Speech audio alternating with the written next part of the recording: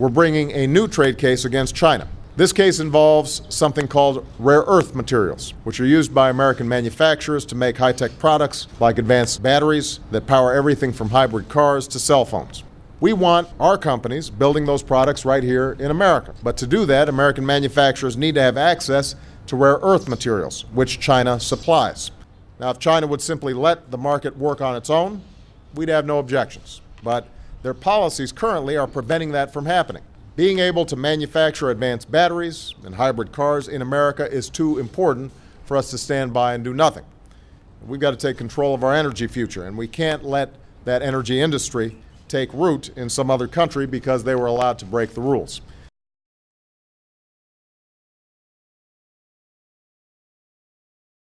I met John about 3 years ago. I was trying to figure out what you do with the thorium byproduct, which is a serious problem for the rare earth mining industry.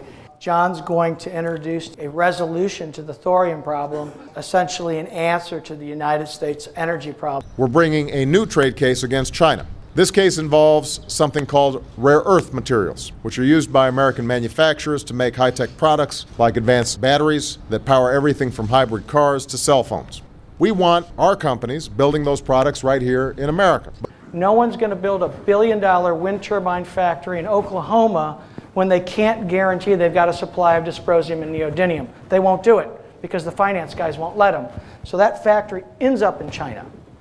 I will make this statement, and hopefully nobody throws anything at me, but I would go so far as to say there is no rare earth shortage. Here's a letter from the University of Southern Florida, reconfirmed previous studies. They basically throw away 22,000 tons of rare earths every year due to thorium content.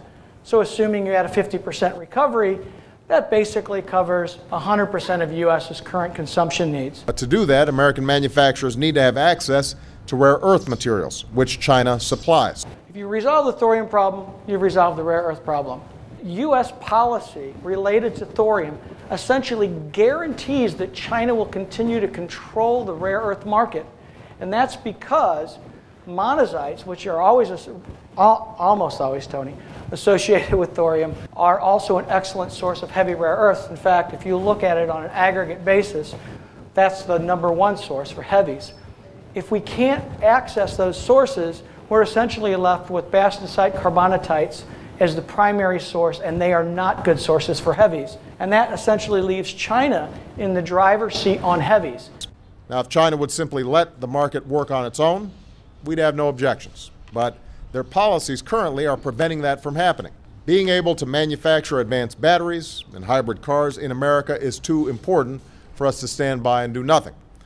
We've got to take control of our energy future, and we can't let that energy industry take root in some other country because they were allowed to break the rules. I sat down with Senator Evan Bayh's staff and the senator, and in the end, he basically said, I don't want to use the word thorium in a piece of legislation because it's going to attract attention.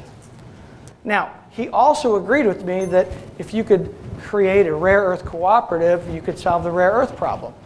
So what do? Move all thorium-bearing rare earth products to a centralized rare earth refinery.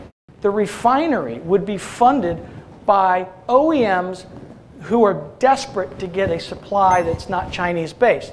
So Hitachi, Mitsubishi, Boeing, anybody who wanted to actually own some of the offtake would invest into the OEM refinery. So now you have your customers as owners of the refinery. So not only have you tied yourself to your end users, but you're saying to them, hey, on good years, we're going to have a profit. Because we're a co-op, we have to write you a check back. So now you're tied very, very closely to your suppliers. It enhances access to capital for those junior mining companies because they have a real offtake agreement they can show their bankers.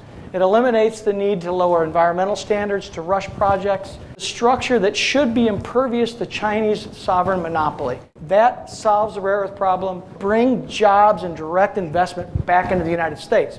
And all the countries in the world who are sick and tired of being forced to move their factories to China. It's just bad news doing business in China right now.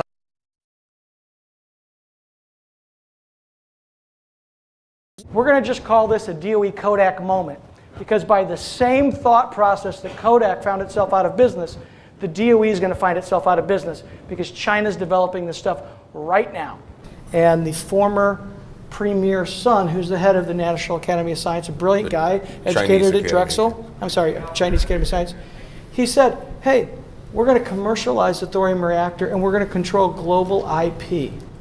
If they have global IP, when we want to use this system to turn oil into coal or tar sands into oil, they're going to be making top-line revenue right off us on our own technology. Our energy, no matter what, forever is going to cost more than their energy. They just announced that they have run what they call a salt loop, put in neutronic stand-ins in the salt loop. When you start putting neutronic stand-ins in, that means you're at the doorstep of commercializing this. What are we going to do then, right? As a country, they're smart. They got brains just, like anyone, so they're going to have design, engineering, cheap labor, lots of resources, and if we add clean, abundant energy to that mix, well, where's that going to leave the West? We need to have two parties in this. We need to have competition.